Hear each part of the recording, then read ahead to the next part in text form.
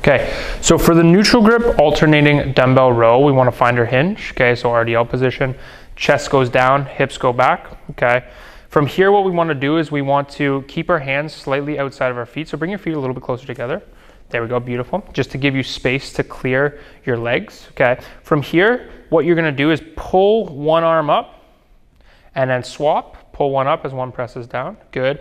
Make sure we want to think about really driving that elbow back and up towards the ceiling and kind of scraping it against the body as we row. So one arm reaches, one arm pulls. Good.